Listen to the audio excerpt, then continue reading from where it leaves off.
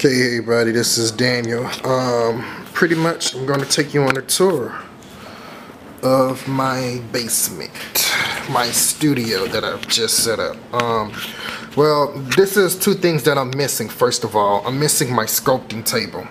My sculpting table will be coming in the mail soon, as you can see. This bad boy is going to do me wonders. Because I'm getting into sculptures. I've taken a workshop in sculpting, and I've taken a workshop in photography also, which I've learned a lot of things about photography that's actually helping my drawings like tremendously. As you can see, I have a backdrops, a extras, extension tubes for the camera. I got clips. I have a right there a Cowboy Studio with light box, pretty much the whole deal, anything a photographer need or whatever. I'm using soft boxes for photography.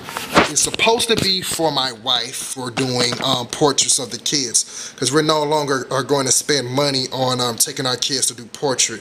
We're going to set up a studio in the garage pretty much for doing portraits, and also taking pictures of my artwork to post on the internet. We're using a fluorescent light when we're gonna do our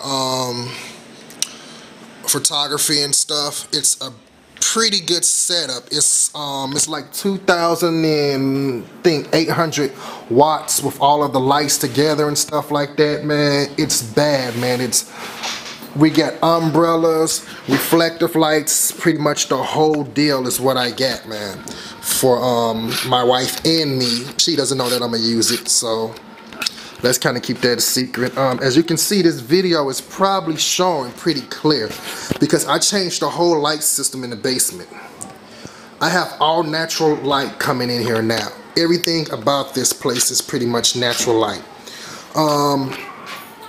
I've got many lights because from this workshop I took on how to set up a studio and things like that, the guy said you don't want a light that just spread through the whole studio. You want to control your lights and stuff like that. So I got these fluorescent light bulbs or whatever, but they're based off of a technology where it only uses 23 watts, but it's putting out 100 watts by using 23 watts.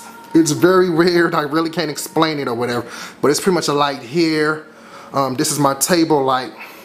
Then I have this one light here. These clamp lights or whatever I'm going to be using to do still lifes and stuff like that. I found out ways how to make the light soft and stuff from Mr. Yang class and things like that. Pretty much this whole back wall here, I'm going to have to change this. What I want to change about this back wall, well, actually all of the wall in here, what I want to change is pretty much I want some type of drapery with different colors on every wall or whatever, because I don't like this whole cement thing, or I just might paint the concrete wall and things like that. Now, as you notice, I got a window here and I have two windows right here in the back.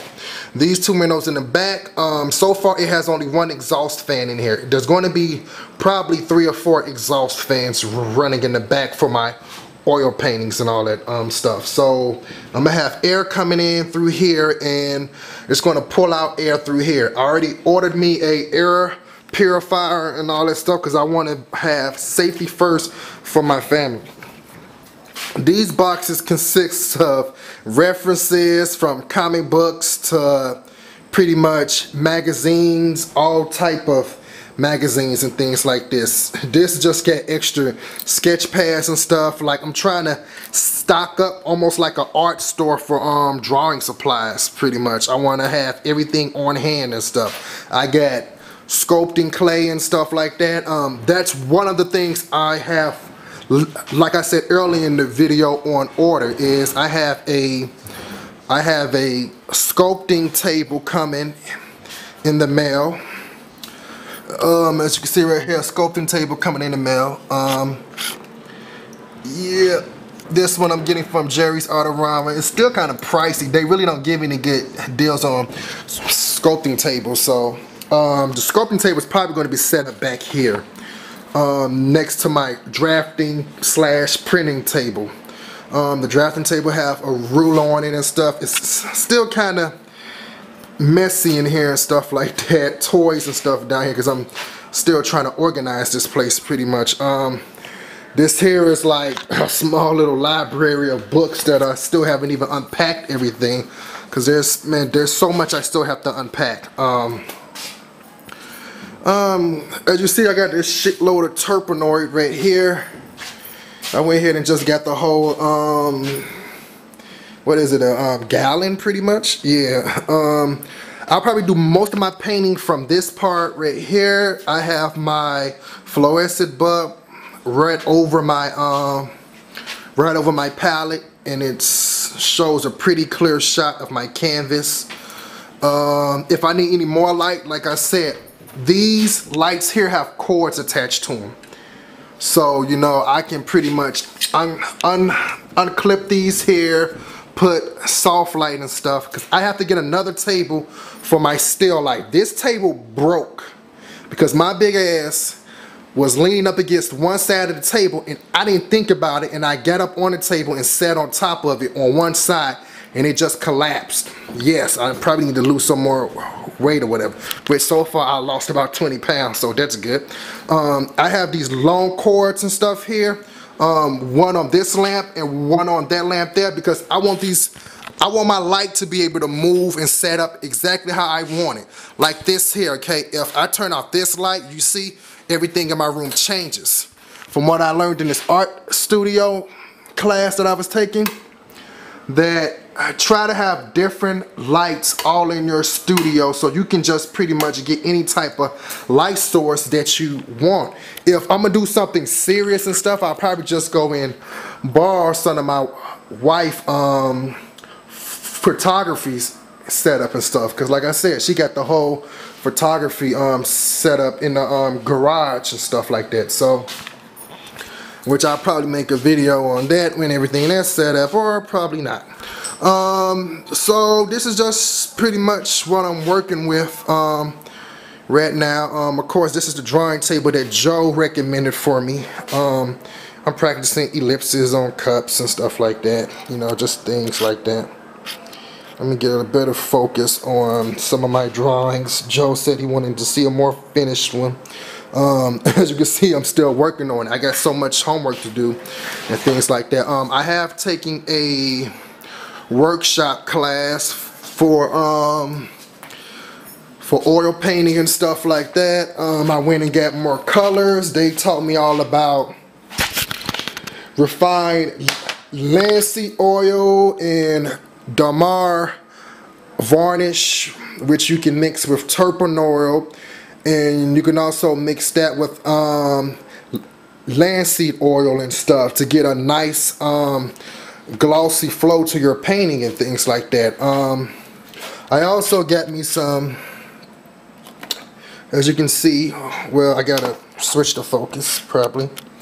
That's why I ordered some lens for the camera. Well, you can't see it, but that is a cobalt blue, which was expensive, and a cadmium red, which was also expensive. And then I have my main French ultramarine blue and stuff like that. From some of the like workshops that I was in and stuff, they told me just go ahead and just get the stuff if you got the money to buy it. So that's pretty much what I did. I bought me a blending brush for the fans.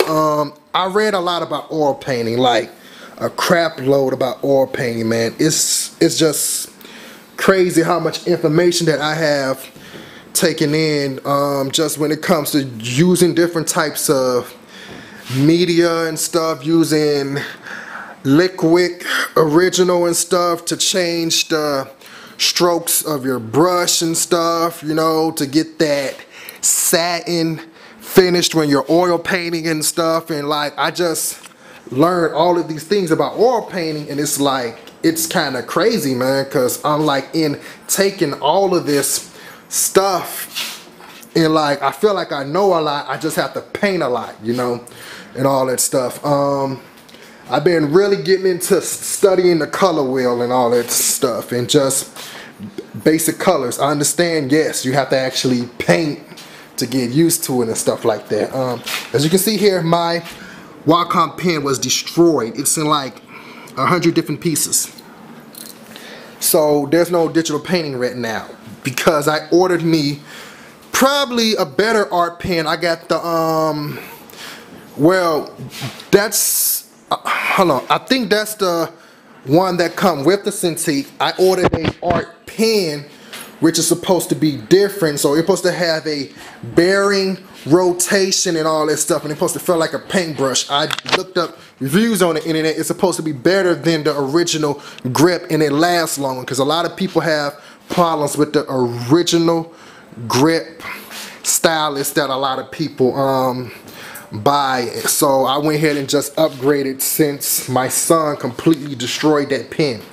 And from now on, I've noticed I only draw upright. Like, I cannot draw flat anymore. So I got this bad boy because I want to do my sketches on here. It's going to be propped up. Of course, I got the light table here, which my light lamp is right under here. So that's a pretty nice gesture for doing things like working on animations or illustrations with tracing over things that are kind of rough sketched out and things like that. So pretty much that's all I'm working on. I have to put up all of my printing paper and organize a lot more stuff, take these silly ass Christmas lights down. So pretty much one thing I have noticed, since this computer has been in an open space, man, it runs a lot cooler, especially because I'm in a basement. So it runs a lot cooler, man, and like it doesn't collect a lot of dust like it did when I was in a smaller apartment with no room to breathe and everything was just pretty much packed up on top.